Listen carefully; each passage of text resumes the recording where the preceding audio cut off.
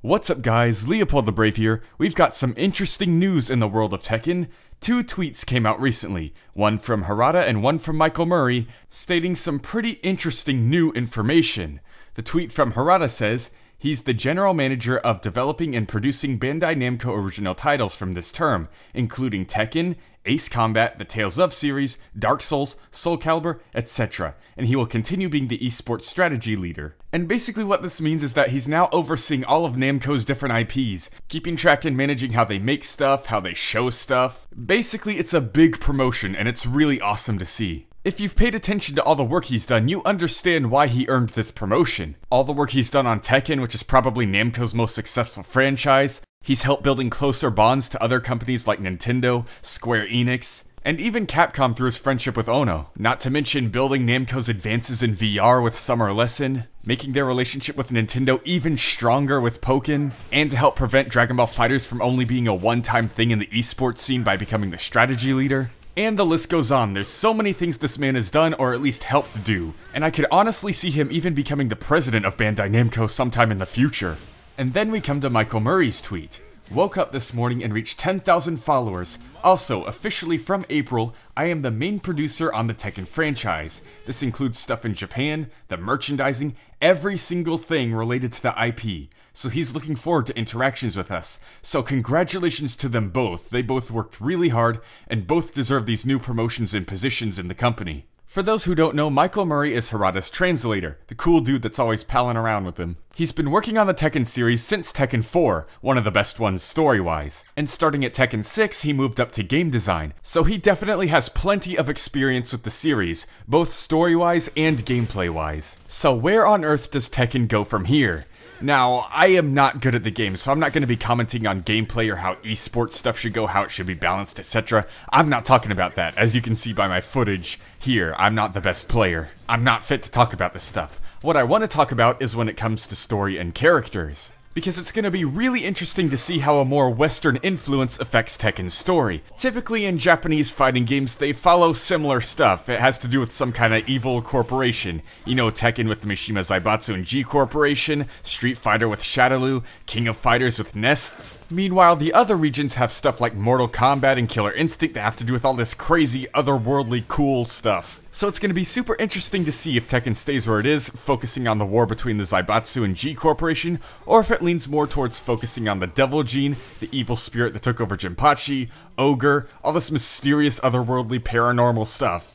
Now, most of this is going to be a matter of opinion, where I personally want the story to go, or what I would like to see happen in the story. But first, I want to state a fact, something that needs to be done with the characters. And that is, the characters need to be characters. When Kazuya finally killed Heihachi at the end of Tekken 7, ending this 40+ year-long struggle he's been going through, I expected him to fall to his knees and scream out to the sky in victory and joy, just demolishing the rest of the volcano with his raw power and energy. But no, instead Kazuya just kinda stood over Heihachi's dead corpse and stared at him weirdly like it didn't affect his life in any way. The Tekken characters as of late have just kind of lacked emotion and development beyond punching someone really hard and then giving a cheeky, overconfident grin. I'm pretty sure you can make a compilation of Heihachi punching someone and then cocking his head back and going, huh. Meanwhile, if you go back to Tekken 4 and look at all the various endings, there's just so much emotion to be found. Jin is nearly brought to tears when he sees a vision of his mother.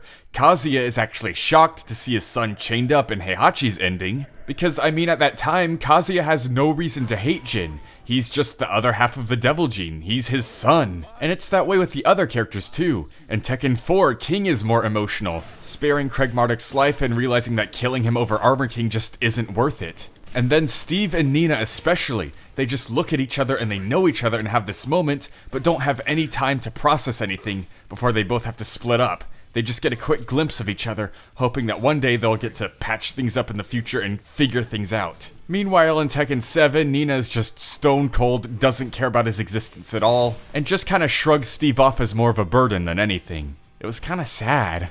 So that's a fact right there. The Tekken characters need to be more emotionally vulnerable to development, and they need to be more expressive. And what about the plot itself? What do I want to see happen? What do I think is the best way to go in terms of the story? Well, the ending of Tekken 7 sets up two things. Jin is now the protagonist, and his main goal is taking down Kazuya once and for all. And the second thing it sets up is that Jin has now taken full control of the devil gene. He's done trying to get rid of it or thinking of it as a curse, and he now accepts it and is taking advantage of this power. So there's a lot of directions you could go from here. Now, of course, for Tekken 8, you could do the simple thing and have the entire plot of that game dedicated to Jin taking down Kazuya, but it would just feel like a repeat of Tekken 7, just with roles switched around. So instead, for Tekken 8, I think they should do something very similar that a super big movie did this year, not saying which, and have the villain taken down within the first 10 to 15 minutes, and then a time skip. So basically, Jin is done wasting time. He's not going to be in charge of the Zaibatsu or G-Corp now or any sort of corporation. He's just trying to right the wrongs that he caused. So he's out, trying to kill Kazuya as fast as he can, now that he has full control of the devil gene, and he can do it. He defeats Kazuya fairly quickly. Jin then goes on to spend the rest of his life eliminating and taking down all these weird dark entities and cool new supernatural things. And what this does is give Michael Murray a fresh template and a lot of freedom to work with when it comes to the story. The whole corporation aspect is gone. Jin is off fighting supernatural dark creatures so he could do something with that,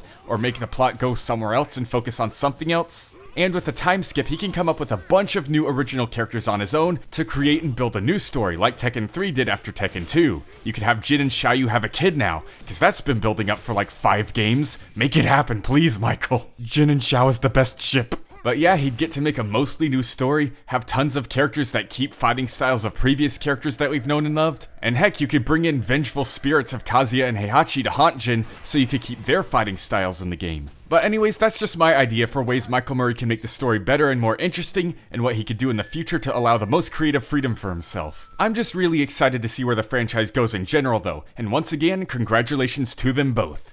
Leopold the Brave, out.